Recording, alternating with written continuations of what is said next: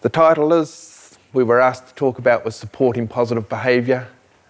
The big takeaway message is, guess where they catch it? The kids catch it from us.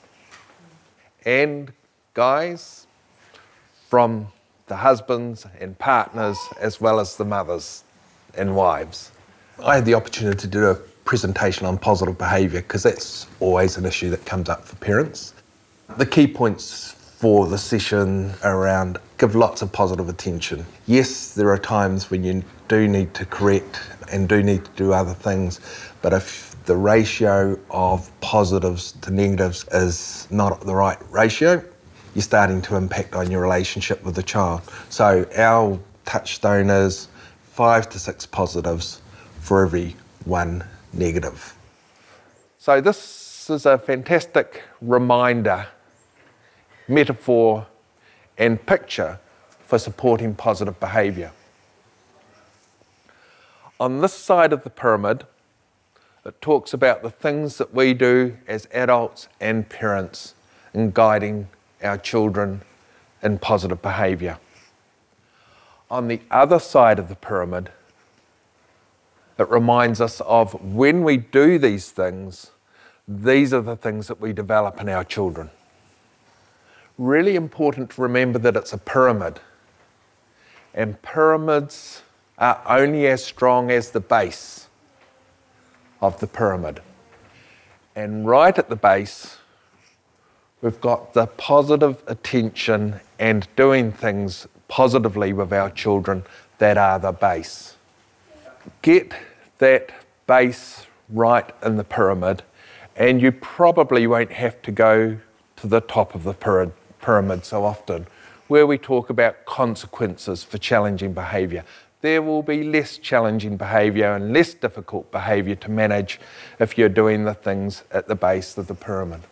So just moving up from the base of the pyramid, the second part is making sure that we're celebrating success with our kids for the little achievements that they do, and using praise and encouragement. Not saying that kids don't need limits, they do at times. But if you find that you're constantly providing negative consequences, then you need to think and come back to the base of the triangle. I'm a panel member on the Supporting Positive Behaviours workshop.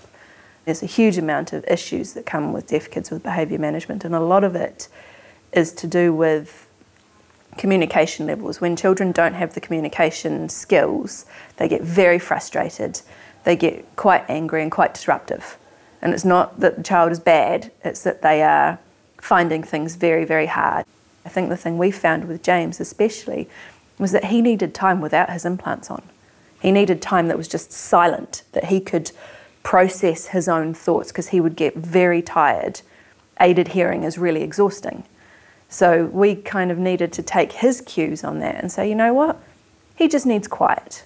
He needs 10 minutes where he can just sit in his own head and play with his cars and just take a breath. And that helped to improve his behaviour, and they're little tips that you learn. Having responsibilities for each of your children, again, according to what they can and can't cope with, the responsibilities were great. You know, for us, Cameron was allowed to hold the list, James was allowed to find the pasta, Millie was allowed to, you know, pick up something little because she was the tiny one. Having those responsibilities, the kids just thought it was awesome. Positive behaviour, well-being for kids, well-being for families. I mean, it's like the home is where this occurs, and that lays the foundation for future development. And we actually know that there's really strong link between well-being, positive behaviour and educational achievement.